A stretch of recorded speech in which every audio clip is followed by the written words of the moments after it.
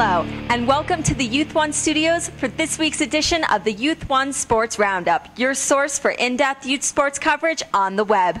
I'm Caitlin Lipkin, and this week we've got an exciting introduction to Youth One lacrosse as we interview Pequannock Boys Junior Lacrosse Director Alan Geisel. But first, Youth One's football analyst Alan Papadines continues to scout the future of the gridiron in this week's edition of the Pops Report. Let's go out to the field and hear about a running back who's been tearing up the turf in the Carolinas. Hi, Caitlin. I've got a real eye-opener for you this week. I've been taking a hard look at Benny LeMay from the AYF National Champion Mint Hill Chargers, and I think this running back could be the top running back in the class of 2016 from North Carolina. Benny is big. I mean big. He looks like a high school junior, and I'd love to see somebody tackle him one-on-one. I don't think it's possible. Benny comes from a great pedigree as well. His older brother Christian is currently a quarterback at the University of Georgia. But the thing that I really like about Benny LeMay is the head on his shoulders. He's the type of athlete that someone could grow a team around. That's why this 2011 AYF National Champion running back also played for the Georgia Future Stars team, and to top it off, was named the 2011 Youth 1 top running back prospect. Caitlin, Benny's going to be the next LeMay who will be filling the stands in North Carolina next year. Let's send it back to you in the studio. We certainly wish him the best of luck. And if you know a player like Benny, let us hear about him at youth1.com. But for now, we're moving on with the stopwatches and clipboards as we head out to our basketball analyst, Christopher Hunt, for this week's edition of Nothing But Net. There are a lot of big-name players in the class of 2016, but none of them match name with size better than number one prospect Kalia Turner. Standing at a commanding 6 foot 9 inches and weighing in at 230 pounds, this 8th grader is a king of the paint with his incredible wingspan. Due to his superior size and skill, the Louisiana native spent this past year playing center for Riverside High School and holding his own against older competition. He was also seen tearing up the camp circuit, most notably at the Junior All-American camp, where he became the star of the show. With his long arms, Turner possesses the ability to dominate on the boards and block any shots in the lane. Even though he has barely reached his potential, Turner is arguably the most watched prospect in the class of 2016, Caitlin. Let's see if he can continue to live up to the hype. Back to you in the studio. Well, we're sure that a 6'9" 8th grader will have a bright future ahead of him, Christopher. We can't wait to follow his progress. Speaking of progress, if there's one baseball organization that produces greatness year after year, it has to be the East Cobb Baseball Club from Marietta, Georgia. We'll take it out to our baseball expert, Matt Carl, as he tells us more.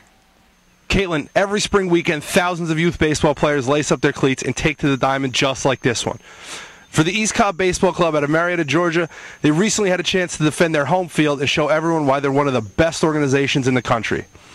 East Cobb has 5 teams listed in Youth One's national baseball rankings between the 11U and 14U age groups, so it's no surprise when they put the bats on their shoulders for their past Astros Invitational that they took home titles in the 14U, 13U, and 12U divisions.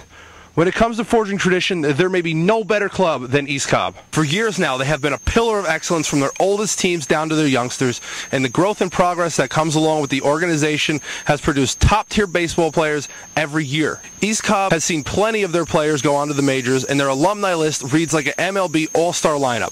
Stars such as Buster Posey, Brian McCann, Nick Markakis, and Jason Hayward are just some of the talent to come out of the East Cobb organization, and the way that they've been playing, they won't be the last. If your team or club has a big weekend and you think you could stack up against the nation's best, let us know at youth1.com. Until then, we'll be waiting in the dugout. Now back to you in the studio, Caitlin. Baseball isn't the only sport keeping kids outdoors in the spring. Lacrosse is now one of the most popular and fastest growing sports across all seasons and age groups. We're lucky to have Pequannock Boys Junior Lacrosse Director Alan Geisel with us on the field of play to discuss his teams, the rise of the sport, and to share some tips for youth lacrosse players. Thanks for being with us, Alan. Thank you very much. Happy to be here. Can you tell us how you got your start in lacrosse?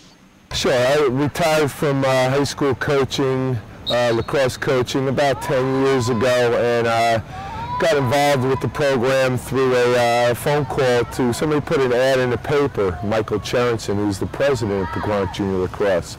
And we sat together along with a few other people in his kitchen, and Pequannock Junior Lacrosse was born at that time. Sound like you've had some great experiences.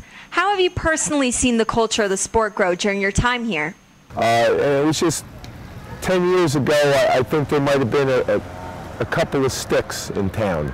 And now I drive through town and I see kids walking through the streets, carrying sticks, playing the game in the schoolyards, in the front yards and backyards in the streets. So I'm very proud of that, how much it has grown over the years. That's great. Now, a lot of our viewers are aspiring players, and they're wondering, what are some of the key fundamentals to improve your game? Any advice for them? Just the proper mechanics for stick work. A cradle, it seems like such a babyish thing for kids to practice, but it's like dribbling a basketball. If you can't dribble a basketball, it's going to be hard for you to be a good basketball player. On a more personal note, how are your teams looking this year? When we put our A team on the field, I think we can play with anybody in the state. That includes the Mountain Lakes, the Ridgewoods, anybody. Well, we certainly wish you guys the best of luck this year, and we look forward to following your progress. Thank you very much. We're moving from lacrosse sticks to softball bats as we hit it out to Dan Frazier, who's got insider info on the elite softball teams that competed in Arizona's Touch 'em All tournament. Caitlin, it was an outstanding tournament this weekend, especially for Team Arizona, whose 12U squad ended up taking home the big trophy. The team was led by Anna Krosky, who went a ridiculous 11 for 13 at the plate while allowing just a single run from the mound. I suggest you let that sink in. Team Arizona faced off against the Extreme Fast Pitch Club in the finals and ended up outscoring them 5-1, making Team Arizona the last team out of 27 standing. The win extends Team Arizona's current win streak to a monstrous 14 consecutive games and boosts their USSSA points total to an impressive 695 points. Do yourself a favor and keep watching this team. I see big things coming from the desert. Always good hearing from you, Caitlin. Now back to you in the studio. Thanks. Now we're going to head to the mats with wrestling expert Ryan Lance, where he'll fill us in on all the action that took place at the Utah State Championships as he sheds light on some of the top performers and their accomplishments. What do you have for us, Ryan? Caitlin, at the Utah Freestyle State Championships, two wrestlers that we rated very highly here at Youth 1 showed why they're the best in the West. Cameron Hunsaker dominated the 84-pound bracket, finishing the event undefeated, and I don't know if there's anybody in the country who can match his mental toughness. Last year, he was the only wrestler in the nation to capture all 4 of the prestigious Tour of America events, and that's because he's as sharp as they come. The other Youth 1 top prospect to show up big was 77-pound champion Jackson Cole from Colville, Utah. Colville just sounds like a tough guy town, and Jackson was the toughest 77-pound wrestler, capturing both of his matches. His biggest strengths are his conditioning and skills on his feet. Cole often has his opponents beaten with a quick first step before they even hit the mat.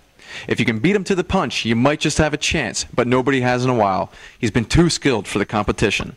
Caitlin, I don't expect things to change for Hunsaker and Cole anytime soon, but I want to see someone step up as we're always looking for emerging talent. Back to you in the studio. Well, that wraps up another exciting edition of the Youth 1 Sports Roundup. Tune in next time, fans. You don't want to miss out on all the top youth sports news. I'm Caitlin Lipkin, and on behalf of Alan, Chris, Matt, Dan, Ryan, and our whole team, stay logged on to youth1.com, and thanks for watching.